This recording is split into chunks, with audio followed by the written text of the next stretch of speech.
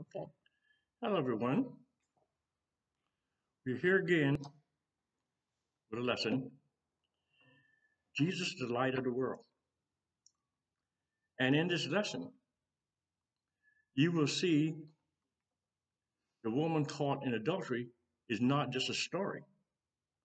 A truth of God is being taught in what occurred here. We're going to walk up to how this came about. We always hear the beginning and the end at the same time. The woman caught in a very act of adultery.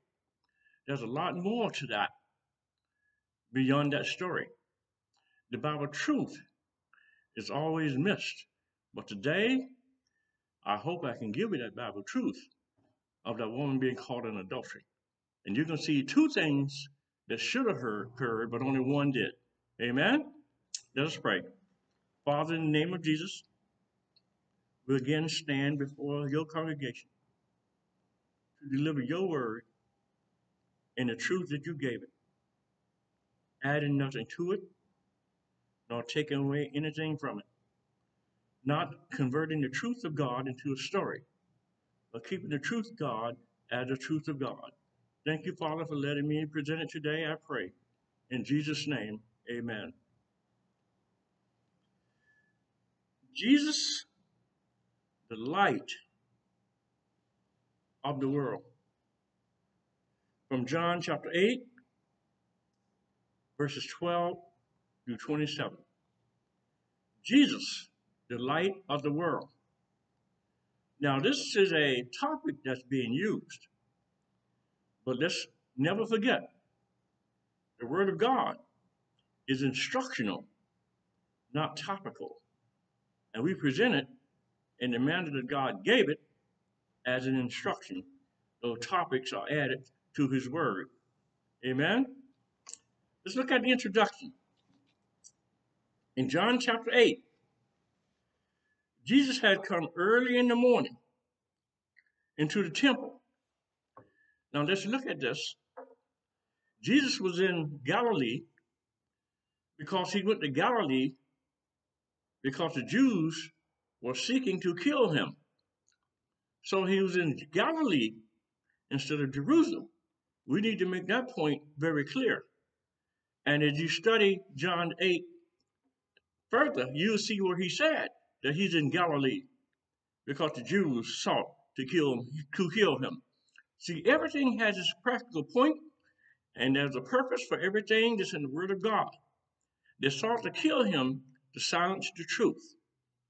In John chapter 8, Jesus has come early in the morning into the temple. Notice, sometimes you hear this teaching, it says early in the morning he had come to the church. The church had not been born yet. The church was the body of Christ, a building not made with hands. That was the church. He was still walking, he was still in this earth. So he had appeared into the temple. The temple, and the temple is not the body of Christ until we get to the church. And when the church was born, Paul said, "Know ye not that your body is the temple of God, not the building that is occurring here." The people that came, he set them down and began to teach them. They were scribes and Pharisees, and that's in verse 2. Scribes and Pharisees brought to him, and here we go, this is where the story began, of the woman caught in adultery. Well, let's listen to the truth, the instruction that will follow this narrative. Scribes and Pharisees brought to him a woman taken in adultery. Now, you know, adultery is a person having illicit sex with a married person, whether it be male or female. And she was caught in the very act of adultery. So she must have been with a man who had a wife. Don't forget that. They wanted a response from Jesus about this matter and told Jesus that Moses and the law, now this instruction is about to come, Pay attention. That Moses and the law declared that she should be brought, this should be stoned. What do you say about it? They're trying to put Jesus on the spot. And he's teaching now. Moses in the law said she should be stoned. What do you say? Now listen to this. Now this is where we divert from being a story to the truth of God, as is what is occurring here. If they would have been sincere, these men who brought this woman in adoption to Jesus, if they would have been sincere, according to Leviticus chapter 20, verse 10, why didn't they bring the man also? They just brought her. Their own law. Leviticus chapter 20 said a man should also have been brought, but they only brought the woman. So they were not sincere in what they did. Why didn't they bring the man? And Jesus said this. We need to pay attention to this because we find ourselves doing this. Jesus did not come to judge as they wanted him to do. But Jesus did not come to judge, but to save. That's in John chapter 3, verse 17. According to the law, the man and woman should have been stoned to death. But they only brought the woman to suffer this consequence. So they were not sincere in their judgment. Now, this is what Jesus did, knowing that they were in error. Jesus challenged them with the law. They wanted Jesus to condemn this woman because of the law. Jesus challenged them with the law. In Deuteronomy chapter 17, verse 7, he who is without sin cast the first stone. We need to pay attention to that in our own life. All of us in the house of God came here with sin. And we were cleaned up and placed into his body. Salvation of Christ. The church is made up of converted sinners who had now been cleaned up by the blood of the Lamb. So we all came through sin, but we got washed in the blood of the Lamb. So be careful when you condemn somebody, because you were once that person yourself. They were convicted. When Jesus said this, they were convicted. We need to pay attention to this as well. See, this is why this is not a story. This is why these are instructions. This is why God had them placed into his written word, that we can understand what he was about. They were convicted by their own conscience of what they had intended to do. They were convicted by their own conscience by what they intended to do. He said, you without sin cast the first stone, but they didn't. They were convicted by their own conscience. Then one by one, they went away. Now this part that Jesus is about to say to the woman, those who are in this condition use this part to stay and remain in that condition, saying that Jesus forgave her. Oh, he did. But let's not miss what he said after he forgave her.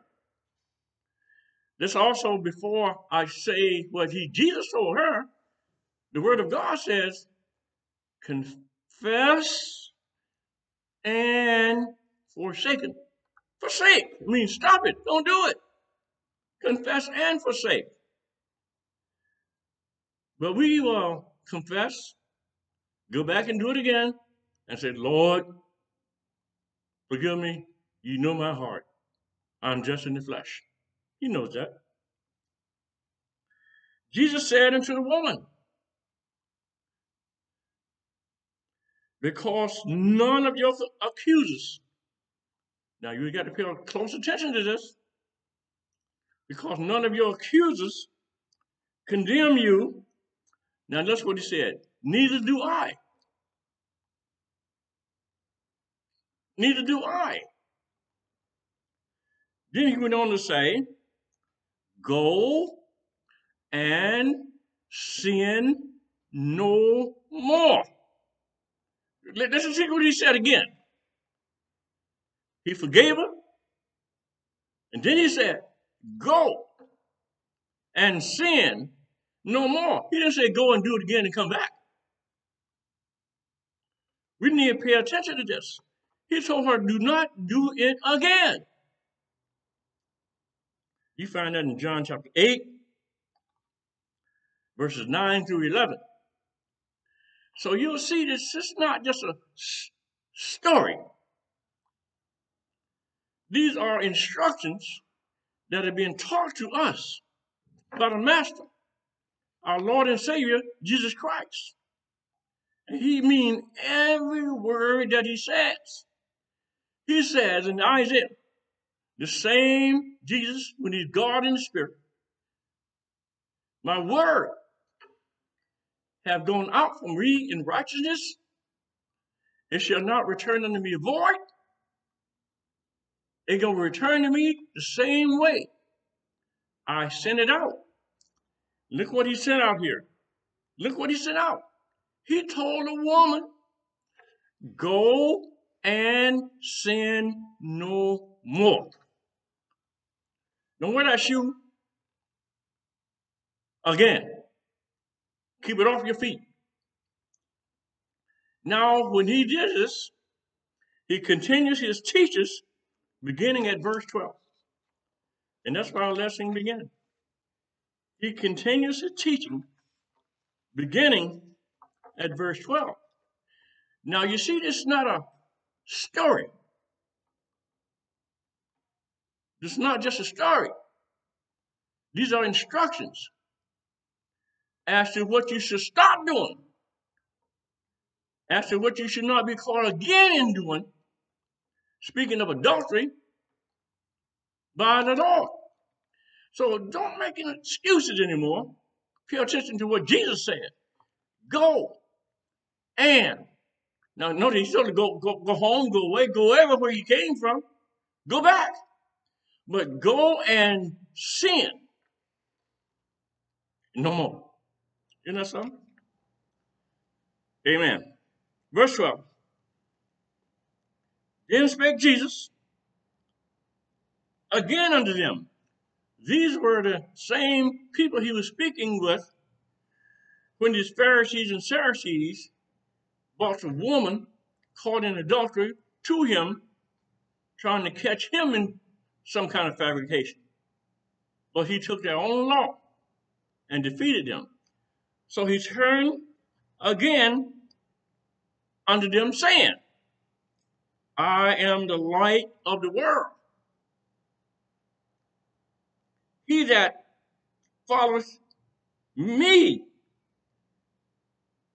shall not walk, that means live, in darkness, but shall have the light of life. But shall have, that's future perfect tense. If you walk in God, you shall have the light of life. The light of life is Christ. And the only way you're going to have the light of life is to follow his instructions, not your own dictates. The word of God said, in all of our getting an understanding. If you fail to get that understanding, you're going to be lost. Jesus spoke again unto them, that were gathered. These were the ones that he was speaking to before he was interrupted by those bringing the woman to him.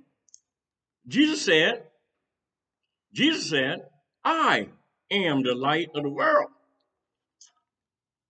I would like for you to read Isaiah 49:6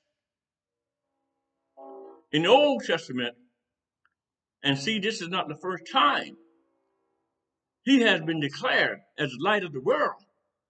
He was way back in scriptures. If you follow me, you shall not walk in darkness, but have the light of life. The only way that you're going to have salvation and the light of life is to walk and follow Jesus Christ. That's, again, an instruction that we oftentimes miss when we hear three things. This is more than three things coming out of here. This is the word of God with instructions for the salvation of our souls. Verse 13, the Pharisees therefore said unto him, thou bearest record of yourself. Your record is not true. They said, you're talking about yourself. You bear witness of yourself, record of yourself. So how can we believe what you're saying is true? The Pharisees insisted upon following the tradition of the elders, and that's keeping the whole law. And that's keeping the whole law. Jesus was violating their belief by teaching God. If you remember in Revelation, I believe it's somewhere in chapter 7, somewhere back there, we got to remember that some of us still try to keep portions of the law. John said in the book of Revelation, if you're going to be responsible for part of the law, or keep part of the law, you're going to be responsible for all of the law and the curses thereof. The church is under grace and not on the law. But a lot of us try to put portions of the law under grace. Grace and the law is like oil and water. It cannot mix. Pharisees were the strictest sect of Judaism. That was for Paul in Acts chapter 25, verse 5. Remember, Paul says before he was converted, I was a Pharisee of Pharisees. Ain't nothing under the law I did not do, ain't nothing under the law I did not follow. Before his conversion, Paul was known as the Pharisee of Pharisees. The Pharisees told Jesus, you bear record only of yourself. Your record is false. It is not true. Now, what they're saying, you just told us about our law says you got to have 2 or 3 witnesses, and you just bear record of yourself. So what you're saying is not true. You're spilling on your own self. Where's your witness? Where's your witness? They said, you have no witnesses as to whom you are. We have only your word and nothing else. You have no witnesses. We have only your word and nothing else. And he just told them about Deuteronomy. Jesus was being accused of boasting by the Pharisees. He was being accused of boasting. In John chapter 5, verse 37 to 38, Jesus had already affirmed to them. Listen to this now. Jesus had already affirmed to them that the Father, that's God, himself sent him and bear witness of Jesus, him. The Father is bearing witness of me. He's the one who sent me. Jesus went on to say that they were never heard God's voice nor seen his shape. My witness, you have never heard a voice nor seen his shape. That's my witness. But yet, you said, my witness is not true. My witness is false. Those of us who are in Christ, we say we have the Holy Ghost. I know I have the Holy Ghost, but I have never seen it.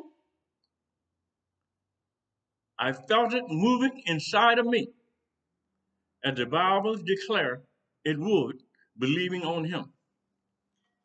So I've never seen it, but I know it's real.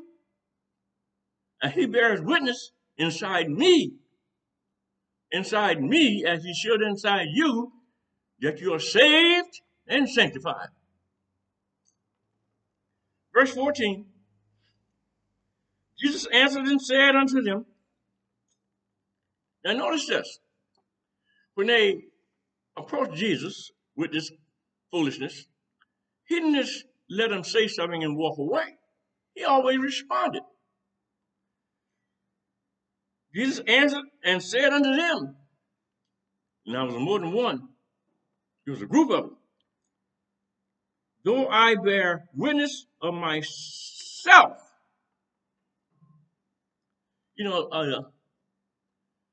Let's look at an earthly interpretation of that.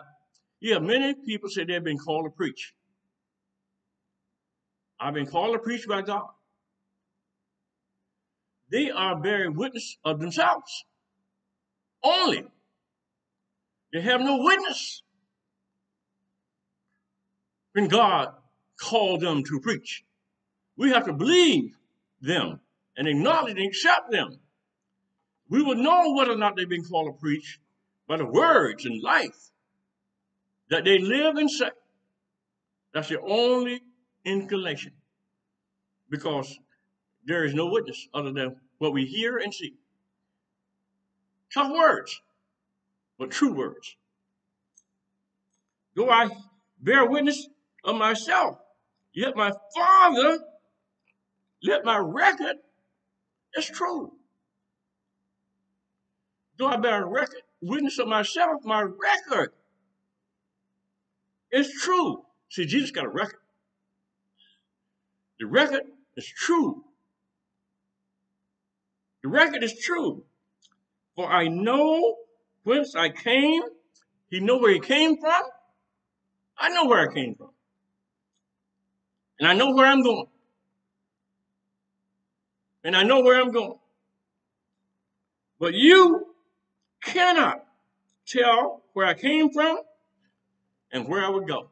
You can't do it. I can. Because I'm bearing record of that which you do not know. I got records to prove who I am. And guess what? It's not by sight. It's spiritual. And those who have observed and seen Jesus know his record is true. Because nothing he did and said was proven to be false. So his record was true. You got to understand that when people say I'm a prophet. Prophet this and prophet that. The word of God said, if you are a prophet, you should be able to raise the dead, make the blind to see, make the lame to walk. You should be able to do all of that. But yet, you can't, but you say you are a prophet. So that means your record is not true. You're a false prophet. That's an apostle had due the powers of God. God gave his powers to his apostles. The apostles had the power given by Jesus himself to raise the dead, make the lame to walk, and the blind to see. Remember when Peter and John was at the temple gate, and the lame man was there, and he was begging for money. And this is what an apostle could do. Peter spake, silver and gold have we none, but such as I have, give I unto thee. He didn't give him no money. He didn't give him no silver. He didn't give him no gold. He just took his hand and said, rise, get up, and walk. That's an apostle, a true apostle, who was witness of the resurrection. The Bible says the apostle had to witness the resurrection, had to witness the risen Christ. That's an apostle. If you have not witnessed the risen Christ, you are not an apostle. You have not the powers of the risen Christ, you're not an apostle. You're an imposter. Amen?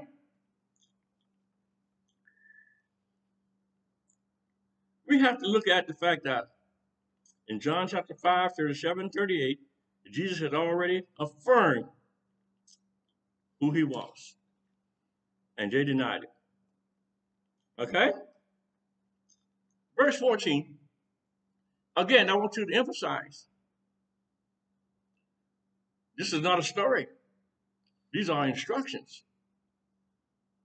And these instructions will only be understood by the spiritual mind and the spiritual man. There are many natural men who hear the same instructions from our Lord and Savior and resist it. They will say even now, what Brother Kennedy said is not true. Go to the Bible and prove me wrong. That's all I ask. Verse 14. Jesus answered and said unto them, do I bear record of myself?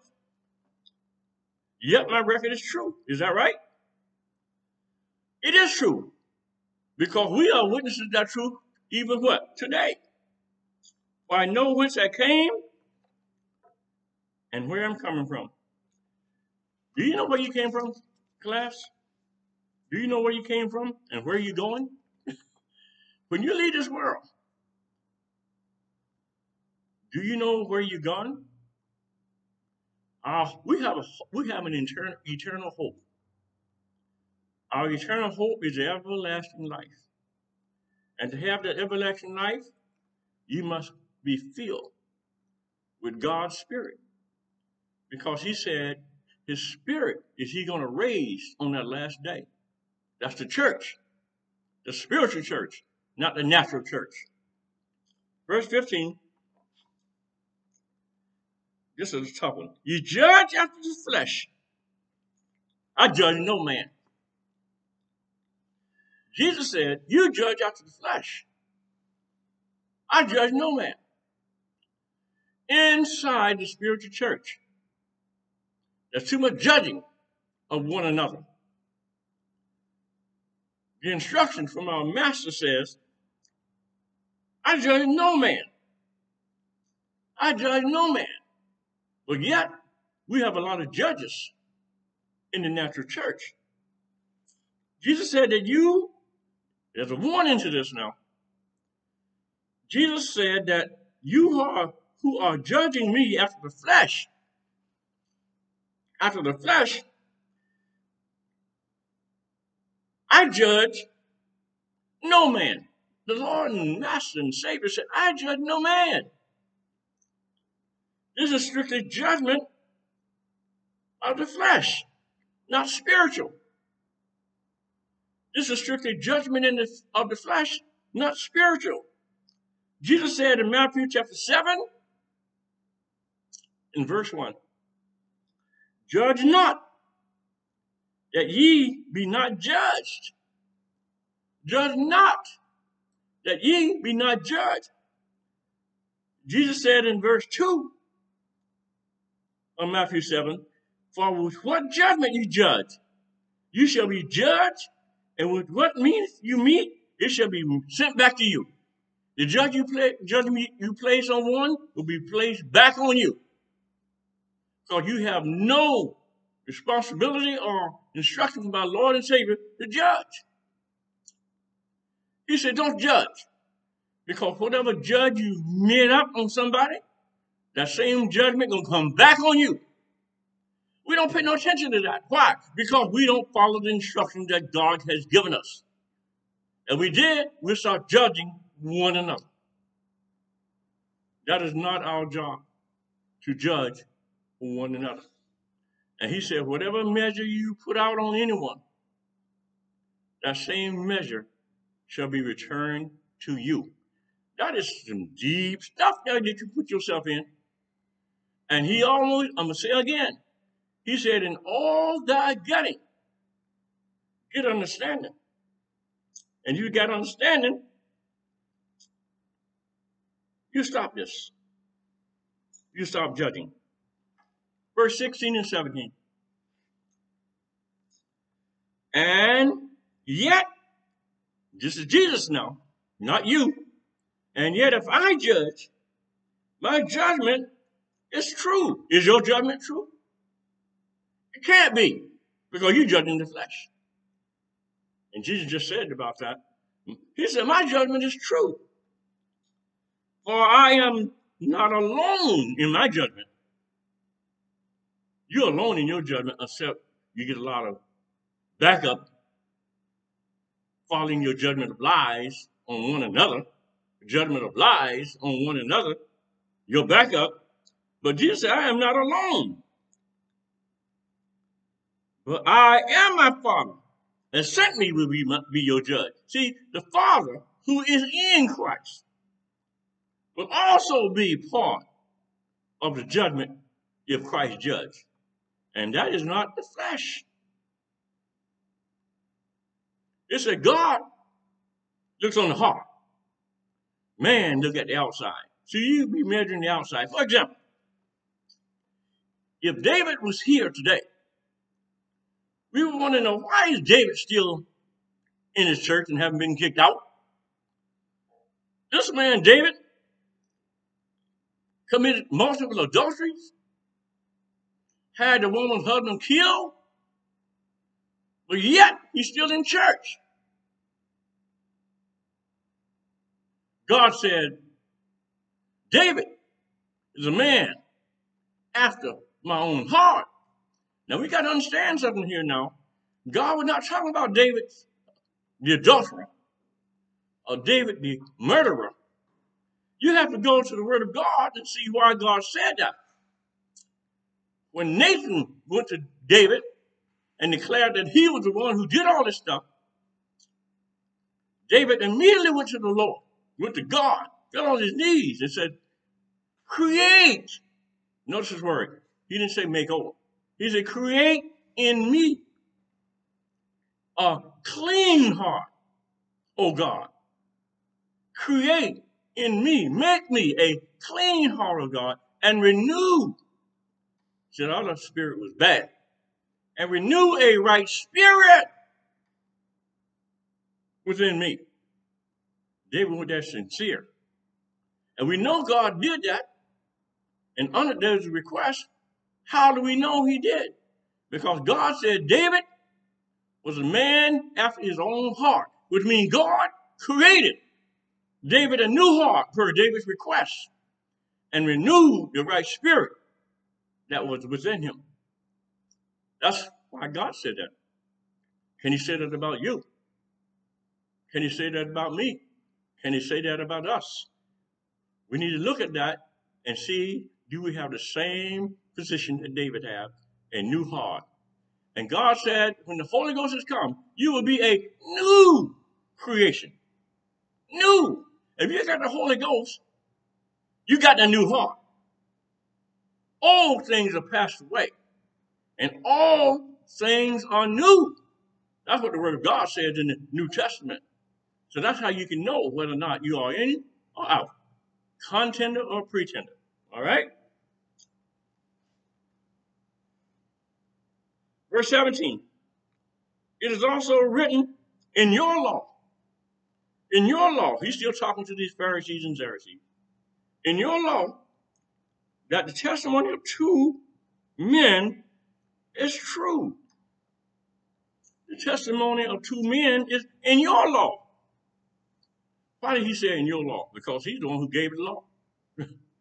That's why he can tell them what it's in there. Because he gave it in the book of Leviticus.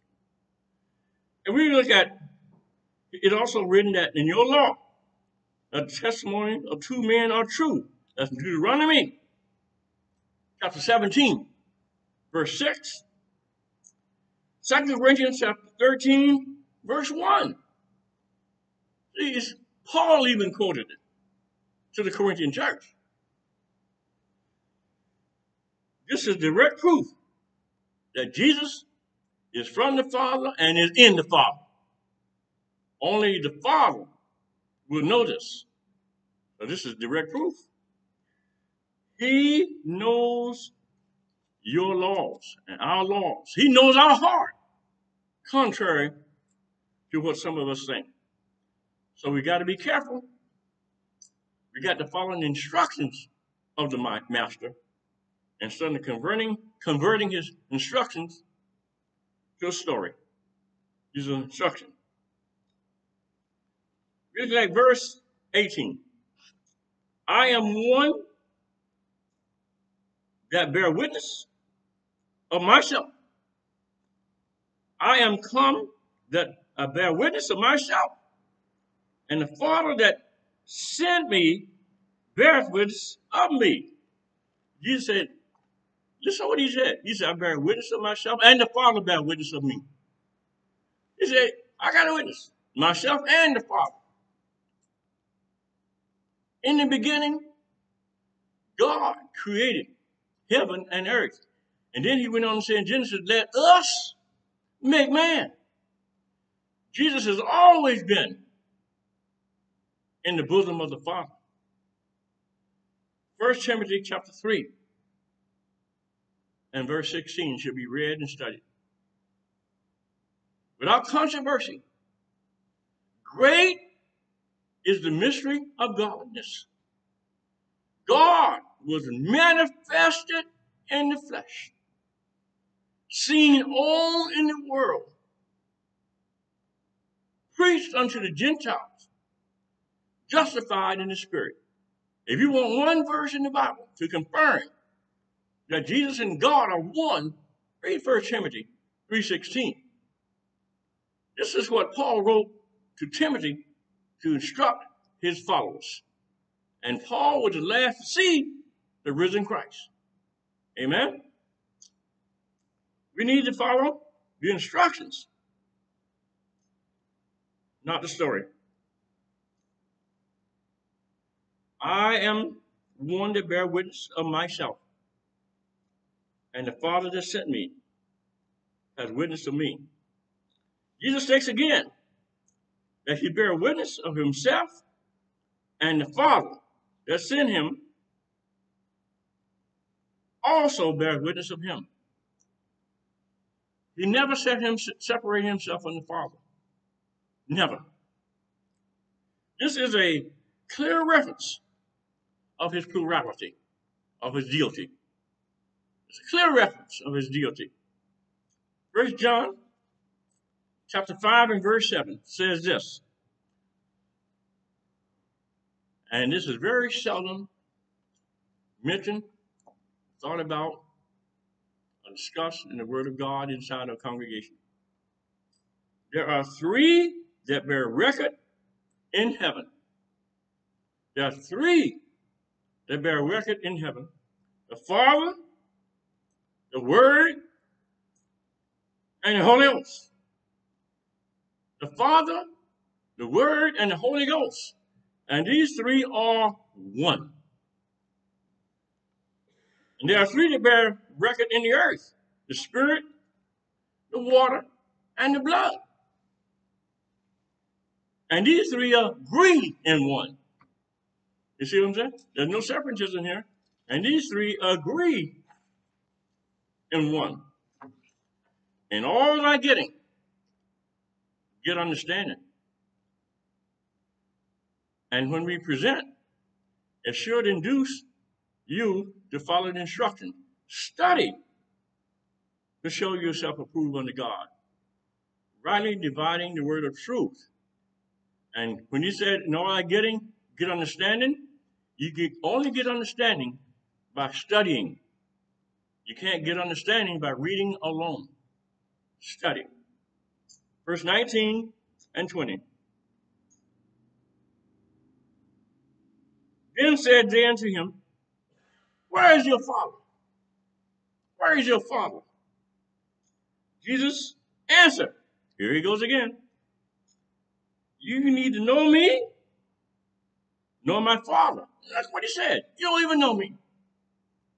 And you don't even know my father, but yet you asking me, where is my father?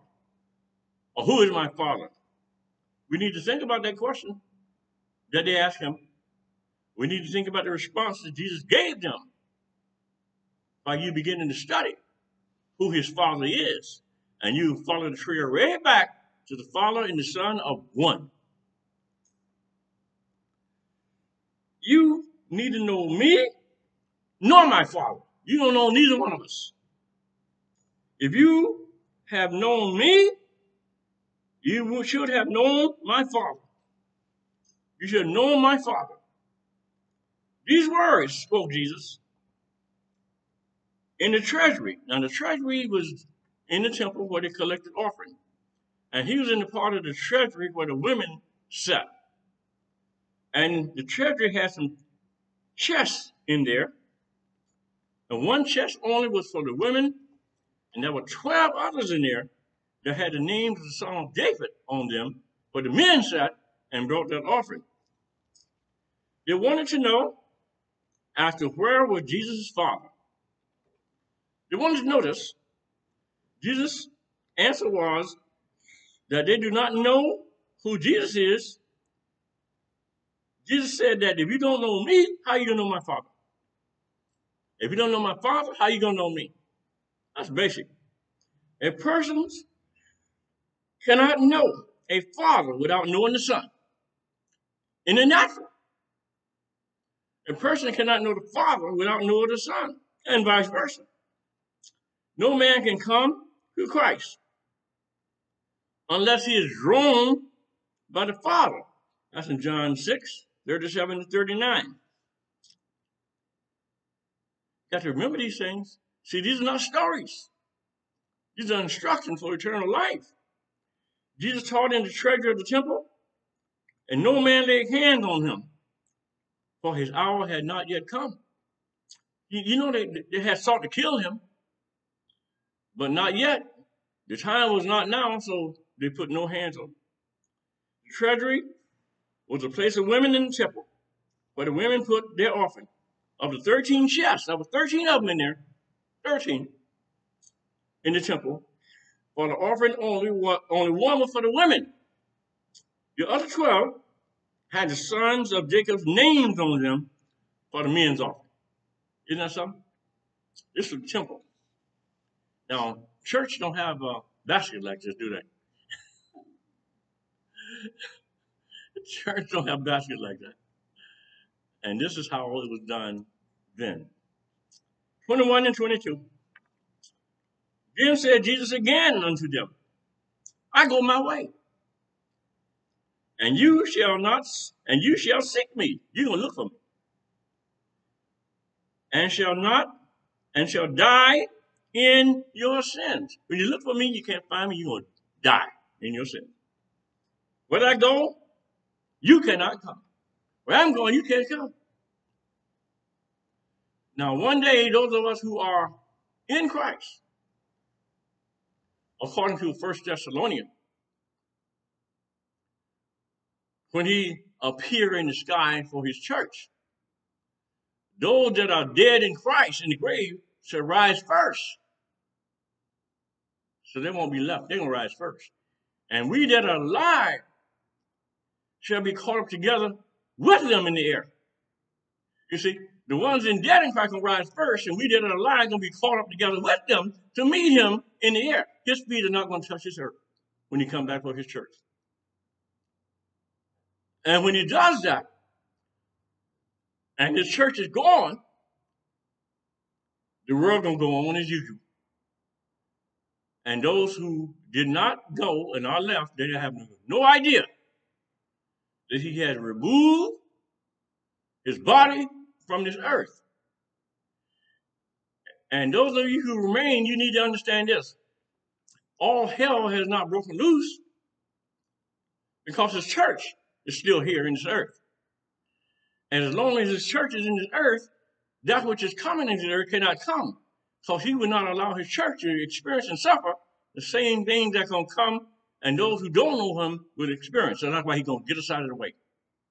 Study, you're going to find that out.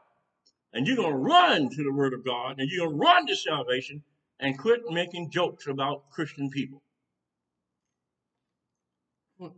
And then he said, unless Christ draw you to the Father. That's John 6, 37, 39. Jesus taught in the treasury. That's what he did. And the treasury was where the money was taken. 1 for the women and 12 for the men. Isn't that so? 21 and 22. Then said Jesus again unto them, I go my way, and you shall seek me, and shall die in your sins. That's plural. It didn't say die in your sin. Die in your sins. Plural.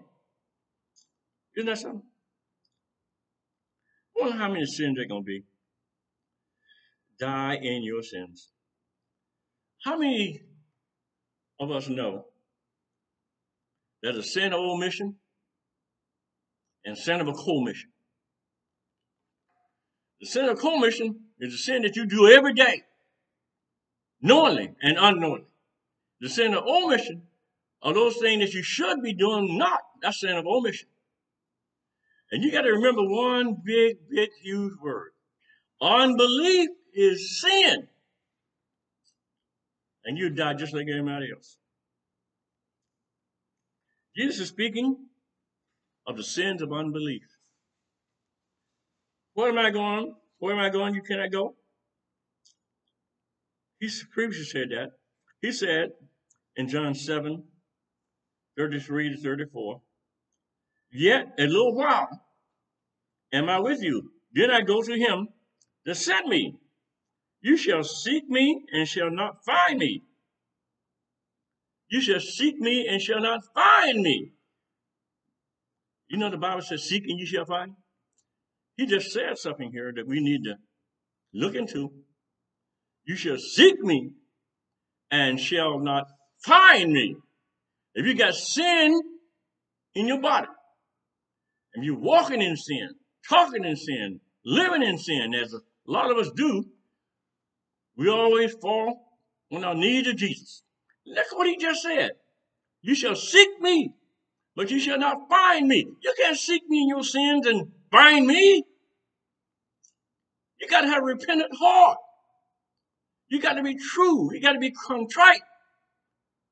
You got to be contender, not a pretender.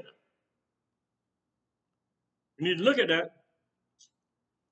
Then said the Jews, will he kill himself? On what he said? Because of what he said? Where I go, you cannot come. Is he going to kill himself? At this point, they finally realized he was speaking of death, not going elsewhere to teach. You need to read John chapter 7, 35 on your own, personal reading. They did not know that he was preparing to go to the cross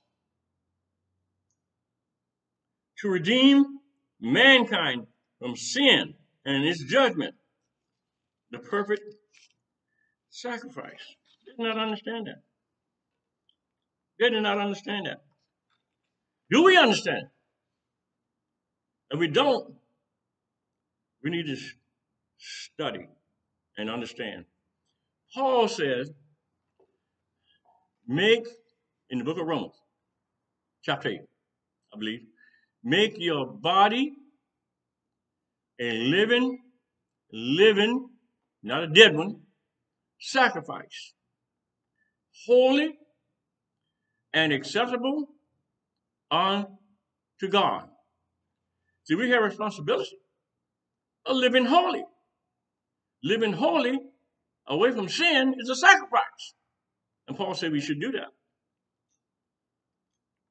We should do that. verse 23 and 24. And he said unto them, Ye are from beneath, I am from above. Ye are of this world, I am not of this world. I said therefore unto you, that ye shall die in your sin, for ye believe not me, you're going to die. Jesus said unto them, You are from beneath, that's the earth. You're from down here. You're not from heaven. 1 Corinthians chapter 15, verse 47 says, the first man of the earth, earthly, was Adam. The second man is the Lord from heaven. I am from above, the Lord from heaven. Get that? Read Colossians chapter 3, verse 1, class, when you get time. You are of the world. I am not of this world. You know who he instructs the church? You're in the world, but do what? You're not of the world. You're in the world, but you're not of the world. Even though you're in it fleshly, spiritually, you're not. Those are the person who have the Spirit of God. If you don't have the Spirit of God, you're in this world. If you got the Spirit of God, you're in this world, but you're what? Not of this world. I told you that you shall die in your sins. If you believe not that I am the Messiah, you shall die in your sins. Plural. Plural. John chapter 6, verse 8 and 9. Here we go. We're going to talk about this Holy Ghost for a second.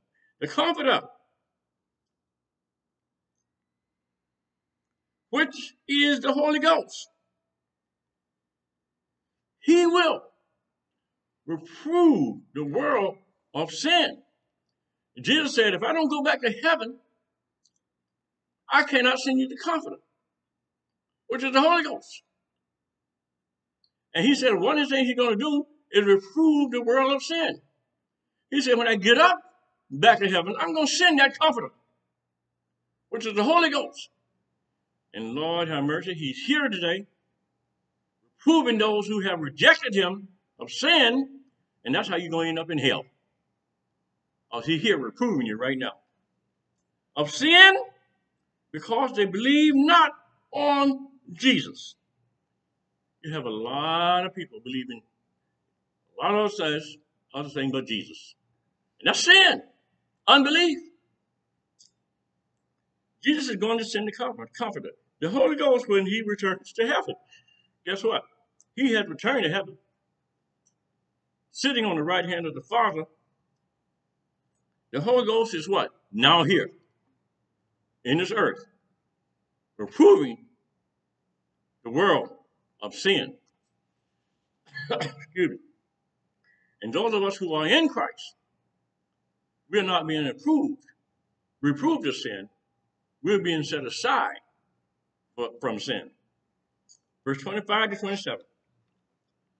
Then said they unto him, Who are you? Do you ever get that question? Who are you? And Jesus said unto them, Even the same that I said unto you from the beginning. Jesus said, I told you this before. I have many things to say and to judge of you. I have many things to say and judge of you. But he that sent me is true. And I speak of the world, those things which I have heard of him. He meant heard from him.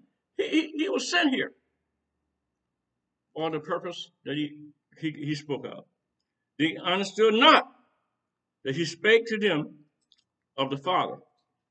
Now, one of the things that the Pharisees asked Jesus, Who are you? Jesus answered, I am the same one that told you from the beginning. Jesus had already answered this question in verse 12, that he was the light of the world. Jesus further said that he had many things to say and to judge. He has many things to say and to judge.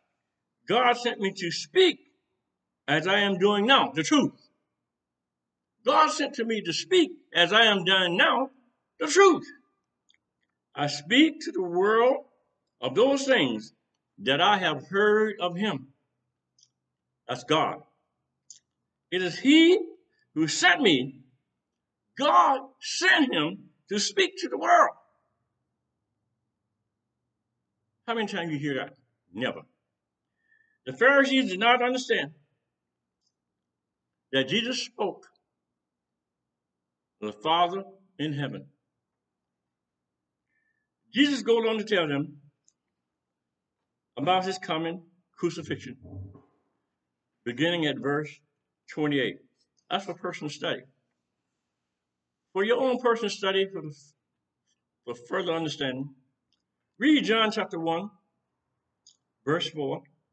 Christ is the light of man. Revelation chapter 21, verse 23.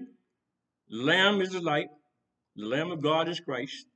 And read Psalm chapter 27, verse 1. The Lord is my light. We got some study to do, so amen.